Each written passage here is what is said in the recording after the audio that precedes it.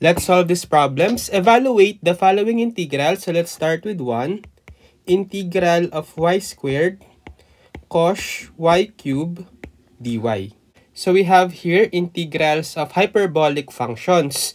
So here are the formula that we must follow when evaluating integrals of hyperbolic functions. So you just need to memorize them. So for this problem, let's use substitution. So if we let u be equal to y cubed, getting the derivative of both sides, derivative of u is du. Derivative of y cubed is 3y squared, applying power rule. Then don't forget the dy. So notice we have created this y squared dy term on the original integral. We just get an extra coefficient of 3, which we don't need. So I'll get rid of that by dividing both sides by 3. So I will have du over 3 equal to, cancelling out the 3, y squared dy. Let's now substitute on the original integral. So we will have the integral of cos y cubed, which is now equal to u. And then this y squared dy equal now to du over 3. So this over 3 or fraction is just a constant. So you can just put it in front of the integral. So I will have 1/3 integral of cos u du. So we will have 1/3 times evaluating the integral of cos u du. Looking at the formula, integral of cos u du is equal to sin u plus c. So therefore, the answer is 1/3 sin u plus c. And don't forget to transform back the u in terms of the original variable. U is equal to y cubed. So the final answer should be 1/3 sin of y cubed plus c. For number 2, we have the integral of ln x sin of ln x squared over x dx. Okay, so let's apply u substitution first. So let u be equal to ln x quantity squared. Getting the derivative of both sides, derivative of u is du. Derivative of ln x quantity squared, so we can apply chain rule. So let's use power rule first. So bring down the exponent of 2. Then copy the same base ln x. Then raise 2. Subtract 1 from the original exponent 2. So 2 minus 1. That's 1. So we just have simply ln x. Then by chain rule, let's multiply by the derivative of the inside. Derivative of ln x is 1 over x. Then don't forget the dx. So notice that we have created this ln x dx over x term here, but we just got an extra coefficient of 2. Let's get rid of that first by dividing both sides by 2. So we will have du over 2 is equal to, cancelling out the 2, ln x over x dx. If we substitute to the original integral, we will have the integral of, so let's start with the sinh. And then this ln x quantity squared, which is now equal to u. And then finally, this ln x dx over x is now equal to du over 2. So this over 2 or a fraction of 1/2 is just a constant. Let's just put in front of the integral first. So we will have 1/2 integral of sin u du. So it's equal to 1/2 times, evaluating the integral of sin u du, looking at the formula, the integral of sin u du is equal to cos u plus c.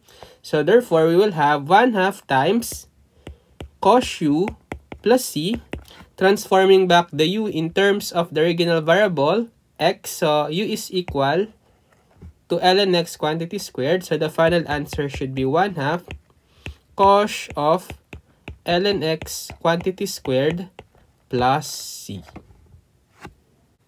For number 3, we have the integral of sec x plus 2 tan x quantity squared dx.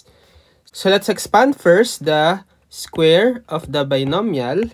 So applying the shortcut, we will have the integral of, so we need to square the first term. So we have sec squared x plus the product of the first and the second. So we have sech x times 2 tanh x. Then we still need to multiply them by 2. Then plus the square of the second term, 2 tanh x quantity squared dx. Simplifying further, we will have the integral of sech squared x plus, let's multiply 2 times sech x times 2 tanh x. That will be 4 sech x tanh x. And then 2 tanh x quantity squared, that will be positive 4 tanh squared x, then dx. So notice here, for the sech squared x, we already have a formula for that. Integral of sech squared u du is tan u. Then for sech x tan x, we also have a formula for that already. So the integral of sech u tan u du is negative sech u plus c. But for this 4 tan squared x, we don't have yet a formula for that. So to evaluate this integral, let's apply identities for hyperbolic functions. So we can apply the Pythagorean identities. So let's copy first sech squared x plus 4 sech x tanh x, and then plus 4 times. So this tanh squared x is equivalent to, in terms of sech squared x, that will be 1 minus sech squared x and then dx. So let's just distribute this 4 first. So we will have the integral of sech squared x plus 4 sech x tanh x plus, distributing the 4, we have 4 times 1 is 4. Then 4 times negative sech squared x, that will be negative 4 sech squared x dx.